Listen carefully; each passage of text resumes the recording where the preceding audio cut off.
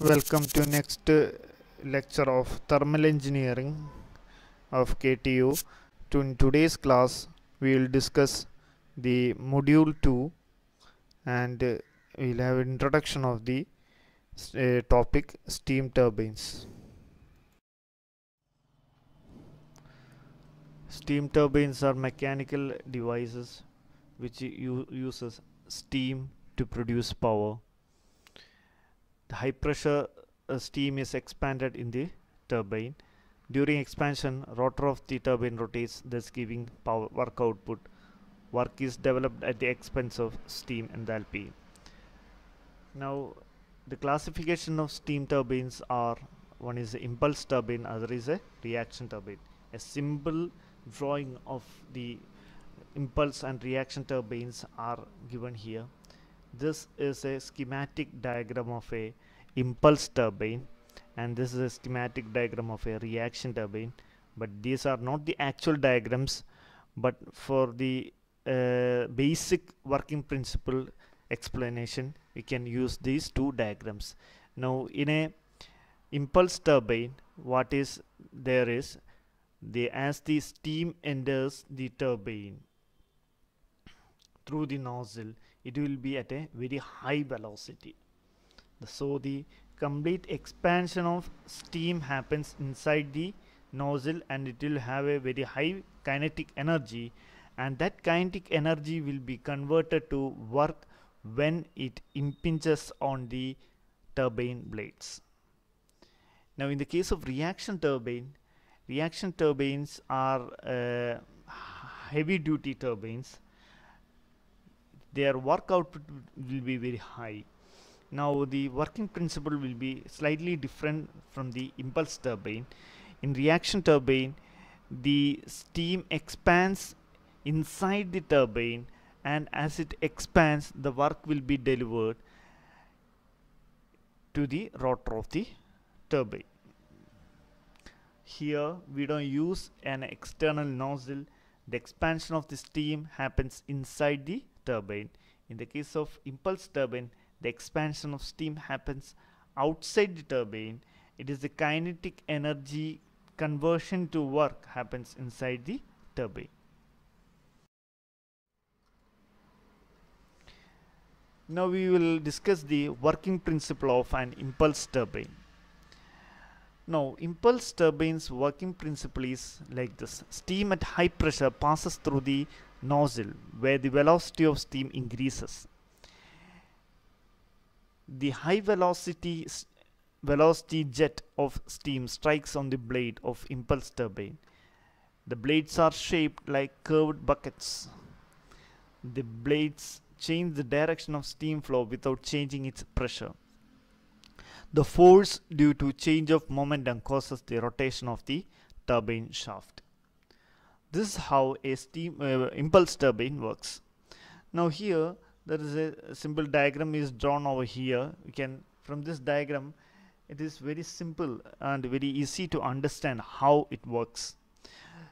This is a nozzle coming over here, and from the nozzle high velocity jet will be ejecting or to the blade of the turbine, and as it impinges on the blade of the turbine, momentum transfer take place and the blade will get momentum to rotate.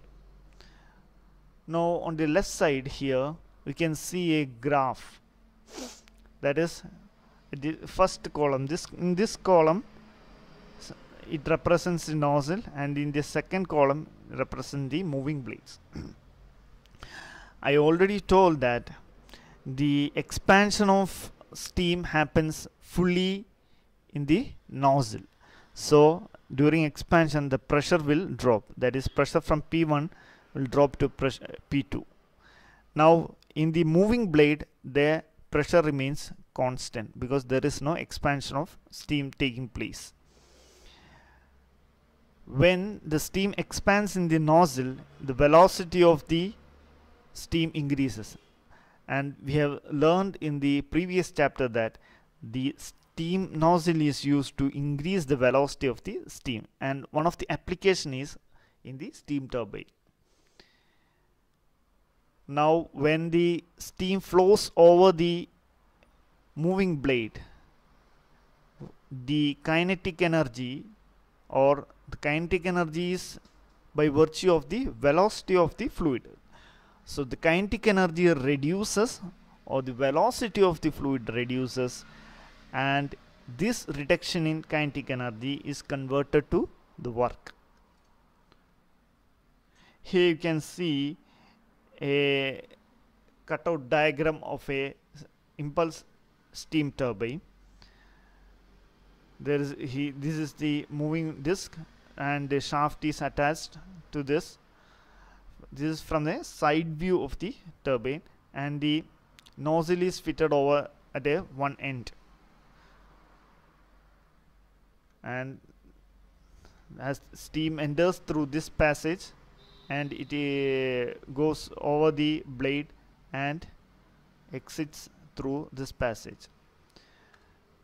Now the enlarged diagram of the interaction of steam with the blade is given over here. So you can see that the blades are arranged in curved shape like this, and steam will be entering inclined to the blade like this. The steam will enter like this, it moves over the blade in a curved path and exits like this. As it moves through the curved path like this, it will impart momentum to the blade, and the blade will move in this direction. The steam will enter in this direction and exit in the opposite direction. The blade will move opposite to the direction of exiting steam like this.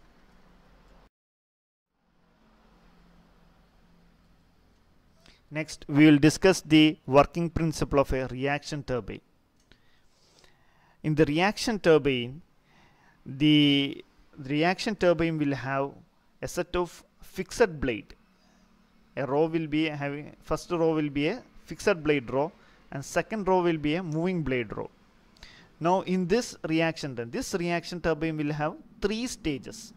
First stage will contains a fixed blade and a moving blade. Second stage again a fixed blade, moving blade. Sorry, this is a four stage reaction turbine. First stage, second stage, the third stage, and the fourth stage. Now in every stages the pressure will drop gradually. So at the beginning of the reaction turbine expansion, the steam pressure will be at a very high value, and as it moves over the each and every blade, its pressure drops gradually like this. Okay, so pressure drop is gradual throughout the flow in the reaction turbine. Now regarding the velocity will increase in the fixed blades. So we can say that in the reaction turbine, the fixed blades will act like a nozzle in the case of a impulse turbine. So it is similar to the function of a nozzle. In the reaction turbine we don't use nozzles, we use only fixed blades. So it is, as the steam flows through the fixed blades, it expands and its velocity increases. Now in the moving blades, these blades are attached directly to the rotor of the turbine. As the steam enters the moving blade, the increased velocity will reduce or decreases, and this decrease in velocity is converted to work. Again in the second stage, it enters the set of fixed blade, and the velocity again increases since the pressure drops, and then it enters the moving blade, its velocity drops, and the work is converting to work. So reaction turbines, the advantage of reaction turbine that it can produce maximum work from the steam, and the efficiency of reaction turbines are considered higher than the impulse turbine. So it is used for heavy work output applications. In this type of turbine, there is a gradual pressure drop and takes place continuously over the fixed and moving blades. The function of the fixed blade is the same as that of the nozzle, that they alter the direction of the steam as well as allow it to expand to larger velocity. As the steam passes over the moving blades, its kinetic energy obtained due to fall in pressure is absorbed by them. This figure shows everything. Now we will discuss the comparison of two turbines, that is impulse turbine and the reaction turbine. Regarding the area of blade channels, now the area of blade channels are constant in the case of impulse turbine, because inside the impulse turbine there is no expansion of steam, the pressure remains constant.